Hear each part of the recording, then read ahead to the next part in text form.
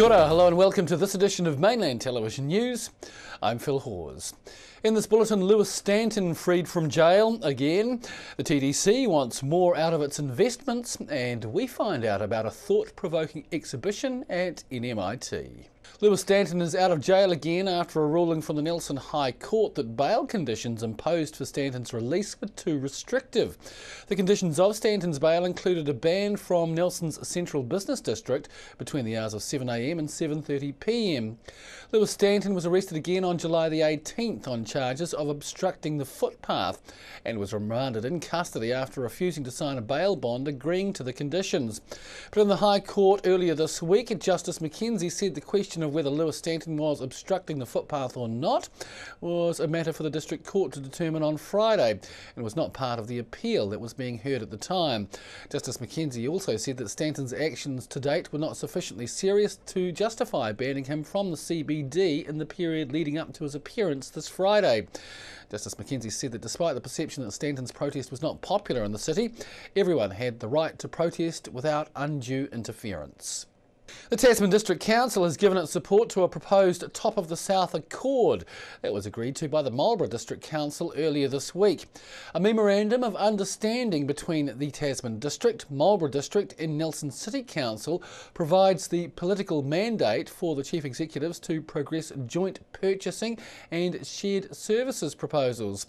The aim of the accord is to use shared services to achieve three main goals, they say, including improved or more resilient services, value for money and savings, and good quality infrastructure, local services and performance of regulatory functions.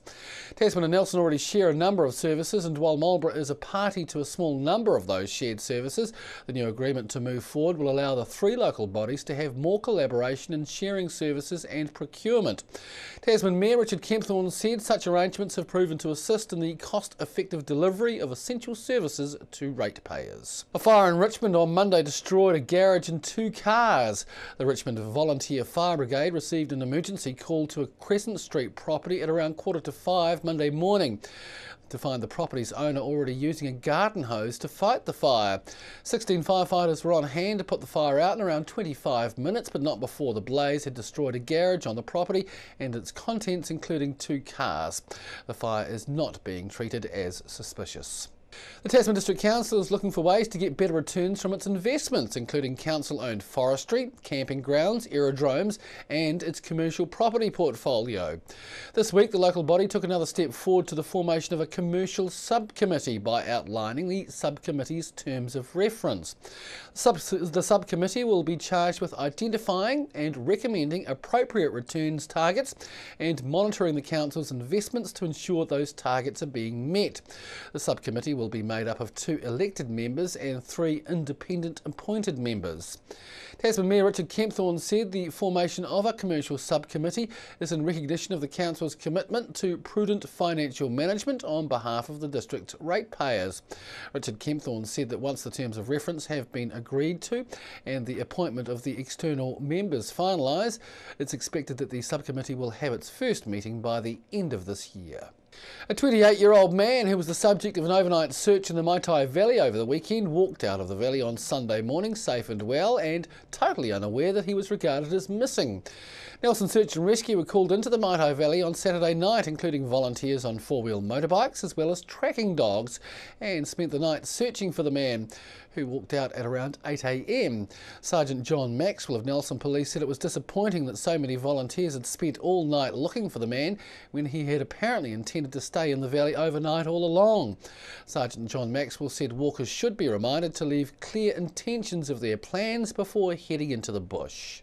Port Nelson Limited is upping its environmental investment in the region by agreeing to sponsor Nelson and Tasman's Paper for Trees initiative, a nationwide program that provides schools and preschools with resources to set up paper and cardboard recycling systems. Paper for Trees program manager Kaylee Manson said participating schools and preschools are given green classroom recycling bins, posters and native plants for the school as an incentive to either start or to increase their recycling rates. weeks. The Paper for Trees program includes nearly 4,000 schools nationwide. Kaylee Manson said last year's recycling earned schools and preschools over 30,000 native plants to enhance their school grounds. Port Nelson Customer Relations and Business Development spokesman Rob Hawes said the sponsorship was for a 2-year term and would enable Paper for Trees to work more closely with the schools and preschools in the Nelson-Tasman regions. The trees Nelson and Tasman schools earned for their recycling efforts are being delivered in time for Conservation Week. That's between September 9th and 14th this year. Nelsonians will be challenged to think beyond oil at a new exhibition opening at the Marlborough Institute of Technology's Space Gallery tomorrow. The Slick Collaborative Art Exhibition is a joint effort between NMIT tutors Colleen Plank, AD Tait and John Irwin, environmental advocate Verena Maeder, and pupils from St Joseph's Room 11 and Nelson Central Primary School's Room 3. It's the first time primary schools have exhibited in the G-Space Gallery at NMIT's new Arts and Media building. We took the Mainland cameras down to NMIT's G-Space to catch the exhibition being set up and find out more from environmental advocate Verena Maeder. Slick has been a collaboration of different people, so I think different people came into it with different motivations. I, for myself, have been working on the issue of deep sea oil in my capacity as the volunteer coordinator for Greenpeace here in Nelson, and I have been organising events and a couple of protest actions. So the way I met Colleen, who has initiated this project here, is I was working for her, and it was at the time when the oil rig was out at the Tasman Bay, and she was looking at it from more with the eyes of an artist and thinking about it. And I was there organising protests, and we got talking, and she said, "Oh, I really would like to organise an art exhibition on this topic." And I think, like looking back on my work over the last year, we've done a lot of events where you have to think a lot, and you sort of appeal to people's intellect, but you don't really get through. And I think maybe art is also a way of getting through to people and make them think about the issues on another level than just on the intellectual level. So I'm very excited about this. It's a subject that's quite top of mind for Kiwis after the Rena spill, isn't it? And also there's been a couple of incidents around the world that have really brought this issue to the front of the news on a couple of occasions. Do you think people are taking messages on board about oil? I think it is getting more that way. When the oil spill in the Gulf of Mexico happened, that was the big wake-up call internationally, and that sort of motivated me to do more about it, because deep sea oil is moving into New Zealand waters. The government has got a very big agenda to push that. But I think the Rena oil spill really has brought it home, and it is not an intellectual exercise anymore. We have seen oil on our beaches, and it was a really small oil spill compared to what happened in the Gulf of Mexico. So, multiply that by 2,000 and you've got what happened there. All right. This looks wonderful. Now, with this display, Slick, you've had school kids involved locally as well. Yes, we really tried to open up to the local community, and it was a natural step for the NMIT, because some of the people working on Slick are tutors at the NMIT, so we wanted to involve the schools that are in the immediate vicinity of the NMIT, Nelson Central School and St Joseph's School. So we wrote to them and they came on board, and I went in and played the oil game with them, which started them off, talking about the subject of what is petroleum, what is peak oil, what is climate change, and where do we want to be in 100 years' time. And it was really motivating for me. I really like working with kids because they are the future policymakers and the future innovators, and they inherit the mess we leave them. So, and they bring in a lot of fun elements. So we worked with the schools, and the artists gave them input and they gave the artists input, and it was really a fun project. Now, this is a multimedia project. There's actually going to be something happening on the video screen as well? Yes. So there were like paintings and sculptures and installations, but there's also a video being made by John Irwin, and he's filmed us playing the oil game, so he's got footage of the kids going onto that journey of discovering what petroleum is all about. And he's also drilled the internet for stills and moving images, and he's putting it all together into a movie which will be displayed in the exhibition.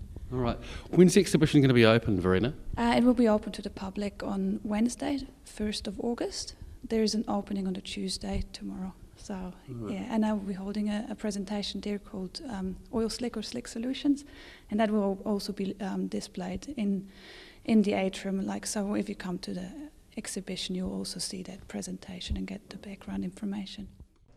And if you'd like to see the Slick Collaborative Art Exhibition, it is open from the 1st through to the 10th of August between 9 AM and 5 PM at the G-Space Gallery in the Arts and Media Building in NMIT, that's on Niles Street.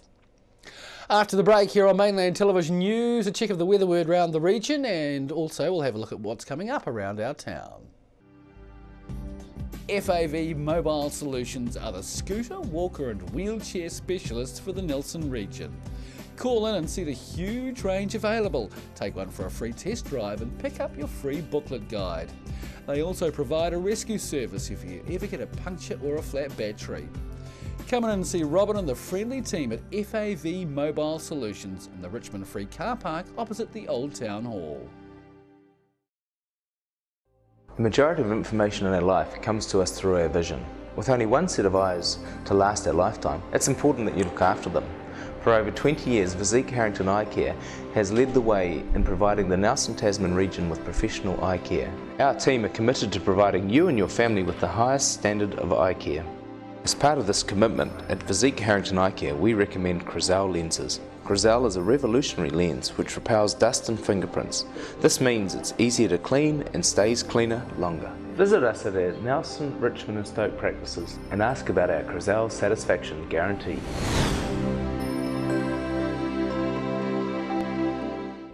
If you have a digital TV and you're watching Mainland now, you should be able to switch between the digital and analogue TV channels, including Mainland TV. Most digital TVs can switch between the digital and analogue TV channels. If you need help tuning into the new digital TV channels, please give us a call. Nelson TV and Video Services, 41 Halifax Street, Millers Acre Car Park.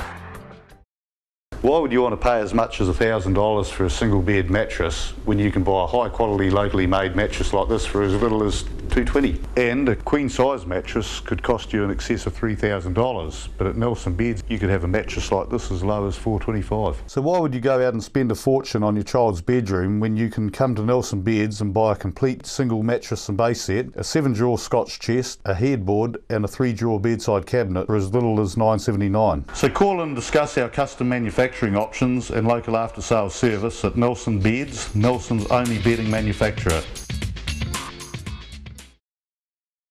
Hi, Gus Bulens of Gustav's Clothing for Men on Trafalgar Street. I'd like to invite all the people of Nelson Tasman and international and local visitors to come and check out our brand new refurbished store, which is now chock full of the latest international and New Zealand brands. From France, Lacoste; from the UK, Ben Sherman; RM Williams; from Sweden, Gant; from the US, Calvin Klein jeans; and from New Zealand, Rembrandt suits, jackets and trousers; Cutler, Berlin and snowy fine merino knitwear. So come on into Gustav's on Trafalgar Street and we'll look after you.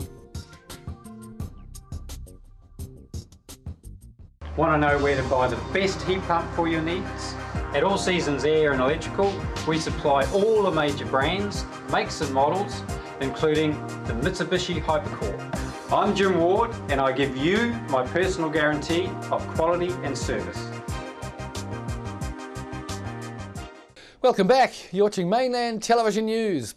I'm Phil Hawes. Right, let's see what the weather has in store for us for the next day or so.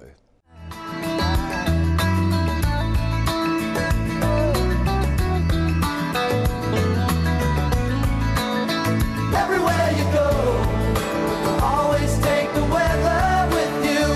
Everywhere you go, always take the weather. Everywhere you go, you always take the weather with you. Everywhere you go, you always take the weather with you.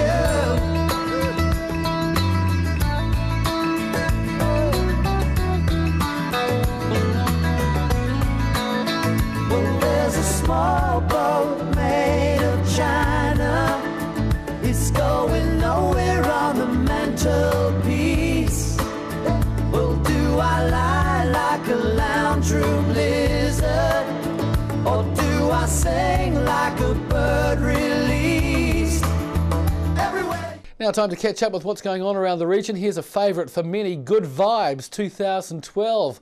Monday 13th till Sunday the 19th of August. Good Vibes is New Zealand's largest annual skydiving event. Now in its 11th year, it's expected to be even bigger than before. The event annually hosts over 100 visiting sports skydivers that jump from multiple aircraft and create formations in many different disciplines of skydiving. It's formations from flat formations, vertical formations, wingsuit and canopy formations, and it's all there to entertain everybody. It's a fantastic and free spectator sport, so please pop along and enjoy a snack from one of the many yummy snack carts and watch all the wonders that happen. It's 13th to 19th of August, sunrise to sunset every day of the event. It's Skydive Abel Tasman, Hangar 1, 16 College Street in Motueka, and there is plenty of parking. Coming up this Sunday, come along and join in the Marcos Fun Day and 5K run. Chance to meet the Marcos and also be in to win spot prizes that will include Marcos kids jerseys and take part in a skills session with the Marcos at the end of the day. Now this is Sunday, August the 5th from 10:30 till 1:30 and it's all happening at Trafalgar Park. Waimarama Community Gardens are holding General Working Bees alternate Sundays from the 29th of July. They'll happen between 2 and 4 p.m. You can join in the gardening work and learn from knowledgeable organic gardeners with more than 30 years of experience. Also a chance to socialise and share a hot drink afterwards. Also they have composting working bees every third Wednesday between 10 a.m. and 12:30. You can help make the compost for the gardens and learn more about the layers and tips for success with compost. Like to know more, head to the Waimarama Gardens website. And Victory Community Centre is offering nanocrafts, some of which include knitting, crochet and stitching, and they invite participants to share or bring along a project. It's on each Wednesday at the Victory Community Centre from 12:30 till 2:45, and there is also coffee available, Pomeroy's coffee available for $2 a cup. And don't forget that long lunch is on at Sports House as part of the Olympics coverage with some high-profile local Olympians speaking. Local Olympian Jeff Rackley will MC the lunch. This is happening tomorrow. Sports House, 12 o'clock till 1:30. Spaces are limited, so if there is any left, get on to the email and email Rita Merriman. That's rita.m@sporttasman.org.nz or phone them on 03 923 2311. That is this edition of Mainland Television News. Thanks very much for joining us. On behalf of the team here, wishing you a safe and enjoyable evening. I'm Phil Hawes for Mainland Television News.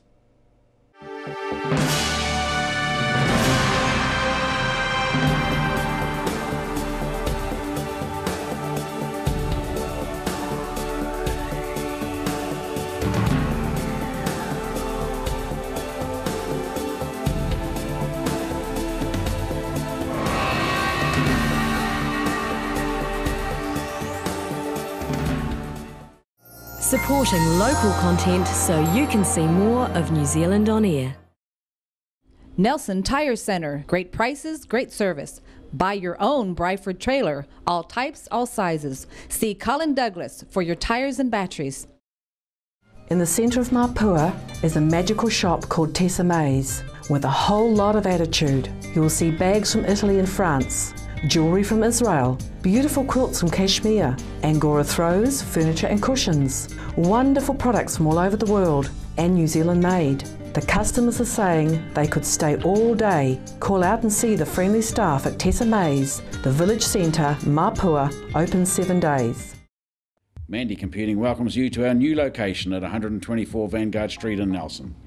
We still offer an extensive product range of computer hardware and software. We supply, install and service, along with support contracts. We have over 30 years of expert advice for home and business customers. Come and see Murray, Steve, Fraser and Denise. Give us a call on 546 8045. Mandy Computing. We have megabytes of experience.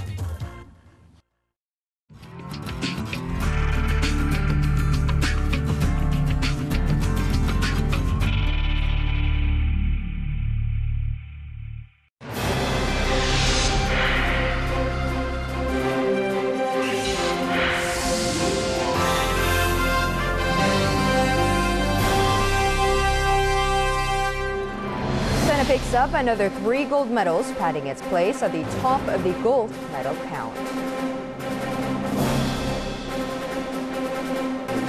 No injuries are reported after the UN says its mission head in Syria came under attack. Greece's new coalition government resumes talks on the country's controversial budget cuts.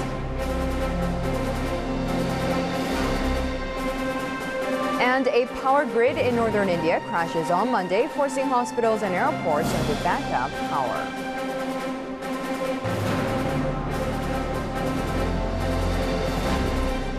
Hello and welcome to this news update. I'm Chang-Jun in Beijing. On day 3 of the London Olympics, a total of 12 gold medals were dished out. China took 3 golds, bringing the total to 9. The first gold medal today came in the synchronized men's 10-meter platform. The pair Cao Yuan and Zhang Yanchuan took the gold with a score of 486.78 after 6 dives. Cao and Zhang, aged 17 and 18, were diving at their first Olympics. In weightlifting, China's Li Xueying won a second weightlifting gold, breaking 2 Olympic records to take the women's 58-kilogram weight division. The 22-year-old snatched 108 kilograms and registered a total of 246 kilograms, surpassing the previous Olympic record of 244 kilograms. Li also tied the clean and jerk Olympic record of 138 kilograms. Li's success earned China its 3rd consecutive gold in the Olympic women's 58-kilogram category. In the men's artistic gymnastics team event, China took the day's 3rd gold medal with a total score of just under 276 points. The team performed extremely well during the final without a single major mistake. China has won the last 5 world titles and now has gone 8 years without losing at a major competition. In the pool, China's Olympic champion Sun Yang and his longtime South Korean rival Park Tae-hwan shared silver medals at an enticing 200-meter freestyle race. Sun was just crowned an Olympic champion 2 days ago in the 400-meter freestyle. He was the first male Chinese swimmer to claim an Olympic gold. And in the women's individual epee, China's Sun Yuejie took the bronze. Andrew Pui, CCTV. Now for more on the London Games, we are now joined by our correspondent Wang Dong. Wang Dong, China still tops the tally on the 3rd day competition with 9 gold medals. Do you think China will be able to keep this momentum in the coming days? Absolutely. As you just mentioned, 9 gold medals are already under China's belt. So far, there hasn't been a day gone by without China bagging in some golds. Really good news, and they are heading towards the right direction, on the right track. And as China initially said before the Olympics, they certainly would like to keep this momentum going. They would like to remain as one of the powerhouses in the first tier, and rightfully so. So far, so good. Back to you. And some media have doubted young Chinese swimmer Ye Shi-wen's early times. How have people in the UK reacted to such a report? Well, you know, this has been sort of like speculating ever since her victory the other day by shattering the world record and grabbing her first Olympic gold medal. It's sort of like, you know, appalling, and to me, although some local British media use the word her record and also the enhancement of her performance, for example, they used the word, let me quote, disturbing and unbelievable. On the other hand, we find it very disturbed as well. I mean, in a sense, we feel that way, disturbed, that they will even presume her being guilty before proven, you know, in other words, assuming her guilty before proven innocent. That is totally wrong. That doesn't even, you know, apply to their theory in the Western society either. What I'm trying to say is that up to this point, as Ye herself came out to say today, she's been tested so many times, she's been tested clean, and the Chinese delegation is definitely behind her. And she said the best way to answer all these rumors or to shatter them is to perform even better tomorrow in her forte. That is the women's 200-meter individual medley. And I think that, you know, she has a shot for another gold tomorrow. So we shall see. Back to you. All right. And are there many people still discussing the spectacular opening of the Olympics, as Britons were so proud of the event? Absolutely. A lot of them are still talking about this, unforgettable moment, and also the something to be proud of for most Britons, really. And one thing today actually seemed to be very interesting, if I may, is that remember the Queen who actually jumped out of the helicopter and parachuted to the ground. Of course, that was not the real Queen, age 90 now. That was done by a stuntman named Gary Connery. Gary actually came out to be with the public today, revealing his secrecy, of course, by telling people that he really enjoyed what he did, and when he was given this assignment, he was so nervous, under tremendous pressure. However, he delivered the message, and he did very well. And of course, on a lighter note, he was saying that he was not particularly amused, although he was joking that he was not given the outfit of the Queens eventually after the performance. But credit to him, he really did a fantastic job. Incidentally, one more note is that actually today, the British Prime Minister David Cameron took the tube to come to the main stadium to show people that the public transportation here in London is fantastic. And I personally feel it is really true. The transportation is even getting better and better. Very impressive. It's glad to know that. Back to you again. That's good to hear, Wang Dong. Thank you very much. That's our reporter Wang Dong reporting live from London. Now for a wrap-up of the third day competition, let's now take a look at the current medal tally.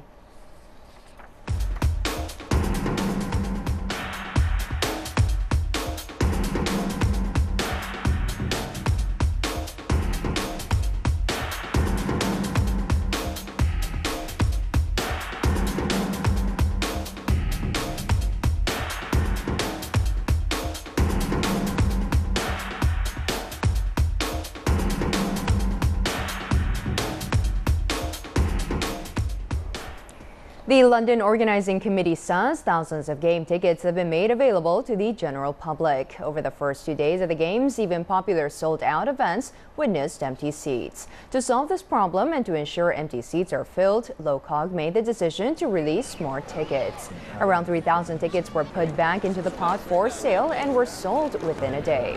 British Prime Minister David Cameron also talked about the availability of game tickets. He spoke about the controversy over empty seats at Olympic venues while visiting the Olympic Park. I haven't seen anything yet. You've been... It is difficult because some of the seats are reserved not by the sponsors, not by politicians, they're reserved by the governing bodies of some of the sports, and so they have to be made available. But I think that we can do better on this, and I think you'll see fewer empty seats and more people getting to see these fantastic sporting events. Well, the first London rush hour of the Olympic Games has come and gone without a hitch. Earlier fears of travel chaos proved unfounded on Monday morning as Olympic spectators mingled with commuters heading for work, with few problems reported for London's transport network. Transport officials have been warning travelers to brace for potential delays on roads and subways on the first working day of the Olympics. Events have been taking place across London once again, from the Olympic Park in the east to Wimbledon and Wembley in the west. But the widely anticipated transport gridlock failed to materialize, with both commuters and spectators reporting a busy but smooth journey. I haven't had any problems. There's been a person at every place that I've asked to help me, and they've been polite and they've been constructive and they've made it easy. I think I'd only been worried about delays because the information available has been excellent, both in terms of the Transport for London website, general publicity in the newspapers, handouts that we've had at Stratford for the past 3 weeks about adjusting journeys, and that has been fantastic. It's really been excellent. Are you looking for a local printer? The Copy Press in Stoke has practically everything you might need. We are specialists in layouts and design work. Whether you need promotional material, business cards, laminating, binding, laser and digital copying, including copying your photographs or printing your digital photos. We also print short book runs.